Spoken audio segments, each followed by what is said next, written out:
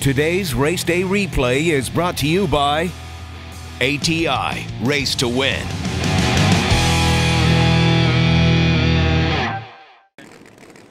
Definitely, man. They had a little rough trip up here in Maryland. Everybody saw online. But they got the cars back together. Hopefully we'll see Automotive later. Not sure what's going on with that piece. But here's Isaias Rojas. Oh, baby, just send it. Tough in charge. Let's see what he can go. 366 at 203 miles an hour. How about 928, 244, 366.